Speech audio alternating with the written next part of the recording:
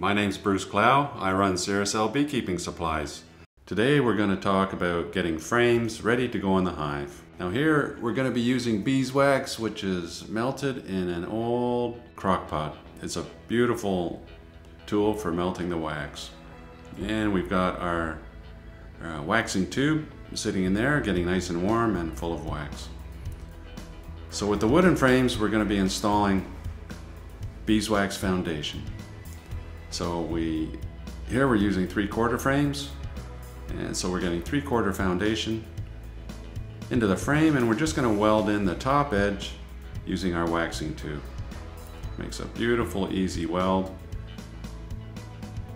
Hold your thumb over the hole on the wooden handle, and then when you lift your thumb off the hole, the wax dribbles out of the little hole at the end. So we just run that along the top edge and we get a lovely little wax weld.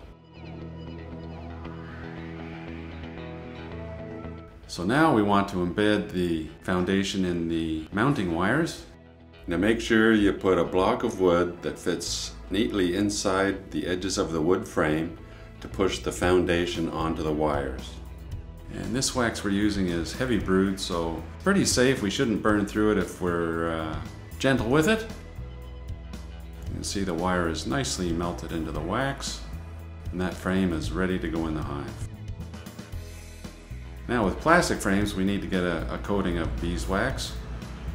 At Clow, of course, it's all machine done, and we can control the amount of wax that goes on much better, but we can certainly do this at home with our own wax.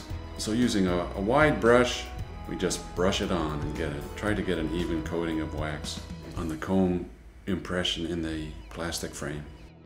Now we're getting a very heavy coating of wax here, but that's not a problem. The bees will be very happy with that. Ready to go in the hive.